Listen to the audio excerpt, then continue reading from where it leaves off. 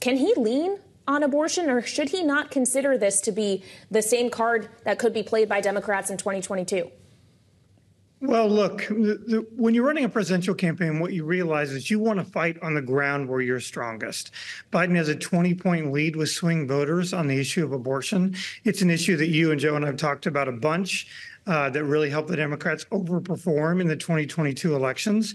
And so the Democrats are going to continue every single day for the next 204 days to wrestle this towards abortion and away from immigration. The Republicans are going to try to wrestle it towards immigration. That's the fight we're going to have. I think the three of us would all say that in the end, these swing voters are going to care the most about the economy, and both sides got to stay focused on that. You got to walk and chew gum at the same time. I think Democrats can talk about abortion and the economy. We'll see if the Republicans can talk about the economy and immigration. The evolution here has been quite remarkable, Jim, for Republicans in Arizona, like Kari Lake, like Congressman Schweikert, who had different messages. Kari Lake specifically, but she was calling this a model for the rest of the nation 2 years ago and is now condemning this.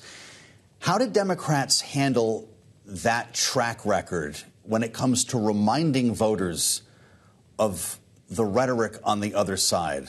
They're going to remember things that are said close to the election. Is it on Joe Biden and Democrats running for House and Senate to catalog Republicans' rhetoric on this?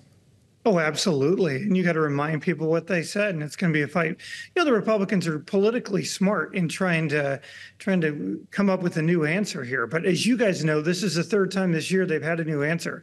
First, they were at 6 weeks. Then they were at 15.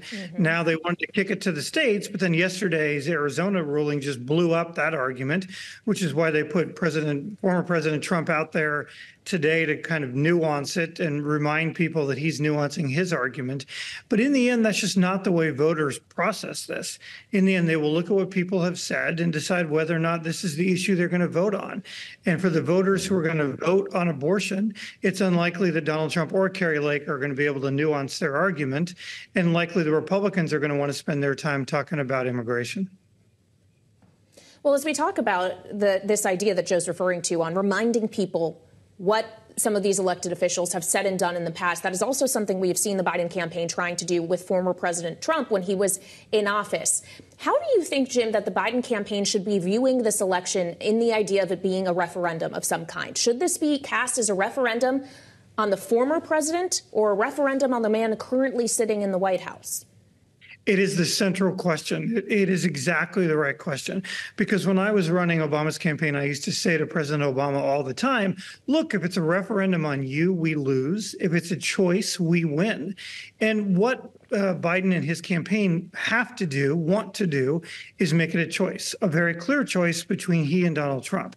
If it's a referendum on the economy, a referendum on the current incumbent, probably that argument is hard as it was for every single Republican. You know, Obama got a whole bunch of things done, but in the end, I wanted the campaign to be about a choice, not the things he had gotten done. And that's likely going to be exactly what the Biden campaign is attempting to do. Well, as Joe Biden feels tailwinds here politically from the issue of abortion, he's still got the border hanging over him, Jim Messina. And there is news following an interview that he conducted with Univision that he's going to take another swing at this after we saw this piece of legislation that was passed in the Senate never even get a vote in the House. Executive action is what many Republicans have asked for, and I know that they have criticized him for trying that in the past. He is now going to try to restrict the ability of immigrants to claim asylum, to narrow the definition of asylum through an executive order, admitting openly that he doesn't know if it will stand up in court. Does it matter if he gets this done, or does he just need to be caught in the act trying? He needs to get caught in the act trying. I'm part of several presidential elections around the world, and immigration is becoming the dominant issue around the world, and incumbents are losing all over the place because of this. And, you know, the Republicans played into Biden's hands by killing the border deal, which was a very good deal and voters really liked, but it's probably not enough. Probably the president has to go further and go on his own and figure out what he can do and go do it. And I think that's what he signaled last night. As a Democrat, I'm very happy he's going to do this, and I hope it comes soon.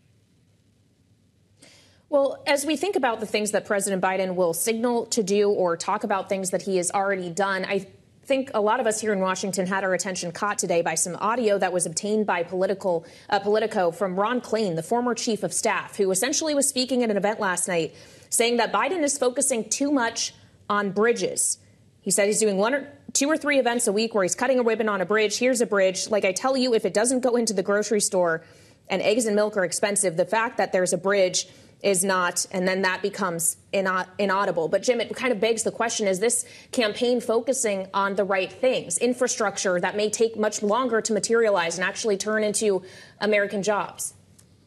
Yeah, you know, when I saw that tape today, I had a little PTSD because it was usually me getting out on the mic, and I was super happy it wasn't me. But the truth is, this is what presidential campaigns have to do. They have to balance between talking about their record, because all the time you hear people say, oh, the Democrats suck at messaging. They haven't talked about what they did. Look at all these things they did. But as we all know, and you saw the CPI numbers today, voters still are feeling inflation, and they still are looking at and going to the grocery store every week and going to the gas pump and saying, hey, this is still too high. I want to know what people are doing. And that's the pull and tug. It's hard to do both, and the president is trying to do both. I tried to do this both when I ran Obama. And in the end, we just said, we're not going to talk about anything we did in the past after basically the summer. And we're going to drive a straight contrast between me and Obama and Romney. And that's how we won that election. Pretty soon, I bet that's exactly what Joe Biden is going to do. How are they spending their time when you step back and look at the Biden campaign? And maybe you'll tell us that you're consulting the Biden campaign.